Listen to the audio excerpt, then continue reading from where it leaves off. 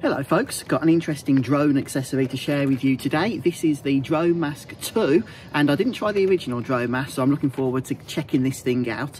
But this will effectively turn your standard flying into a, well, in theory, into an FPV experience. So you put your phone into the front here and it comes with the cables necessary. You connect it to your controller as normal, and using the standard flying app that you would use, in my case the Fly app from DJI, you can actually experience that FPV flying. If, like me, you are in the UK, then just remember you are required to have a spotter when engaging in FPV drone flying.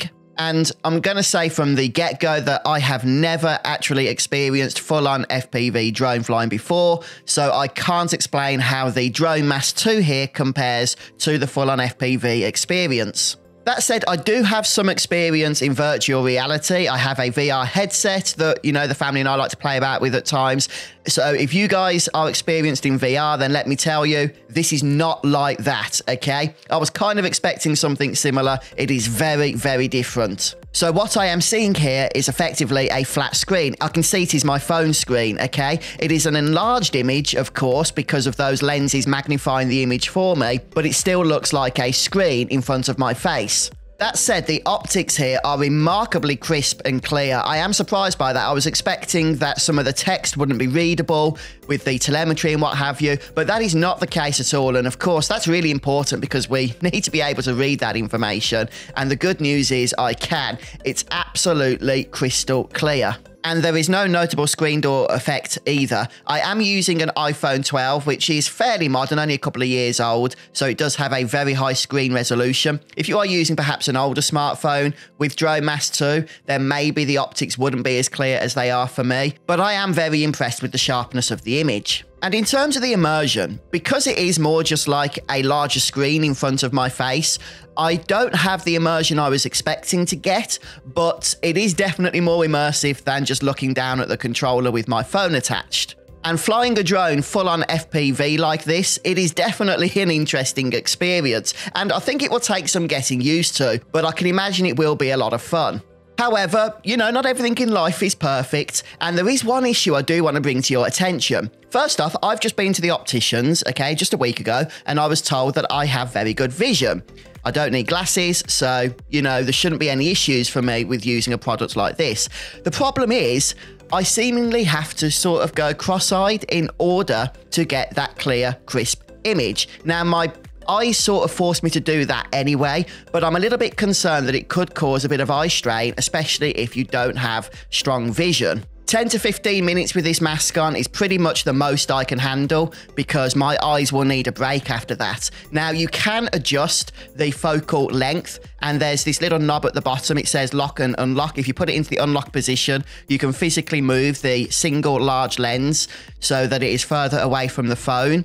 And that does help a little bit if I have it extended to the maximum distance, and it actually makes the image a little bit larger. But, you know, it is still needing that kind of cross-eye technique in order to get that image where you want it. But of course, that could be down entirely to me. You know, I'm not exactly a big sample size, but if you have used either the original DroneMask or the DroneMask 2, then please do share your experience with the optics down in the comments. But don't forget, you know, this is not a couple of stereoscopic images. This is a single image on your phone screen that the lens of the DroneMask 2 is then sending to each eye individually, and your eyes are combining it together. It is actually a really interesting design, and I get what they're going for. I just feel like for me, it might take a little bit of getting used to.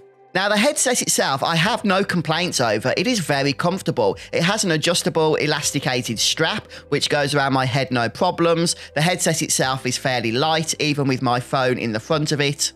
And even though it's a little bit chilly here in the UK today, the company has said that the mask is designed with a fabric that means that you shouldn't get too hot when wearing this, even in the warmer summer months. And the padding itself that rests against your face is also very comfortable, so no complaints there from me. There is a little bit of light bleed, which perhaps on a brighter day could prove to be an issue, but right now isn't really a problem either. And this is pretty neat. On either side, you get these little blackout curtains where you can poke your fingers through if you need to fiddle about with anything on the touchscreen of your phone. And then when you are not doing that, yeah, it keeps the light out. This wasn't actually available, I don't believe, on the original DroneMask. So this is a new feature for DroneMask 2, which is let's be honest, kind of useful so that you can still control things. And speaking of improvements over the original DroneMask, also included here are the cables you are going to need. So for me, I am using the lightning cable, which is a longer cable than the one that DJI provided with my drone. And this is given by DroneMask 2. They also give you the USB-C to USB-C cable if you are using an Android device, and an adapter as well for micro USB. If, for example, your drone controller does not have USB-C but has micro USB, then you have that as well. And that's the good thing about this. This isn't limited to DJI drones.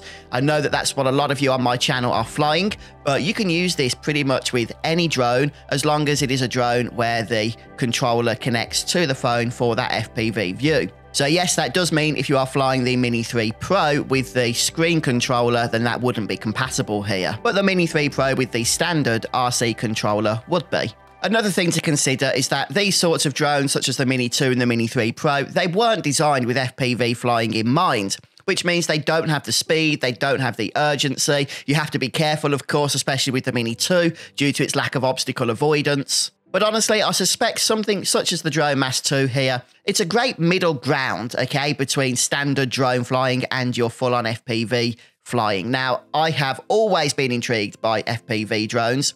I just have no technical know-how to build them myself, and I haven't really been able to justify the cost of purchasing the pre-built models from DJI, such as the FPV drone or the DJI Avata. And the truth is, the drones that I do fly have not been designed with full-on FPV in mind, so this isn't going to be the same type of experience, okay? We are not going to have the same sort of speed or urgency with a drone such as the Mini 2 as you are going to get with the Avata, okay? It's just not pretending to even be in that same sort of category. But I do think that DroneMask 2 can serve as an introduction to the concept. And it is super convenient to set up as well. You just open the app that you are flying with as you normally would. You just pop your phone into the mask, make sure that you have the longer cable connected from the phone to the controller, and then just put the headset on. You are good to go. Oh, and a quick note about the RC controller from DJI. In the phone holder section, that is where the antenna is stored, so you will still need to keep that extended in order to make sure you have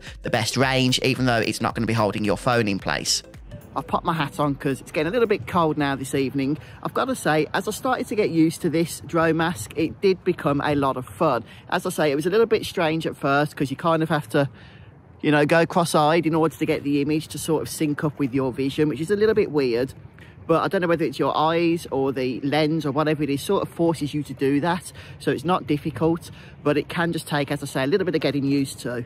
Will I be using this every time I bring my drone out to fly? No, I won't be. But will it satisfy the FPV itch until perhaps something more affordable, that is full FPV, becomes available for me? I think it will. And whizzing around the fields as I was, you know, I was having a blast with that. It really was enjoyable. But as always, folks, please do share your own experiences down in the comments, especially if you have actually first-hand used either the original DroneMask or this DroneMask 2. How did you find that? Please do let us know. Thank you so much for watching my video. I hope this helps, and I'll see you next time.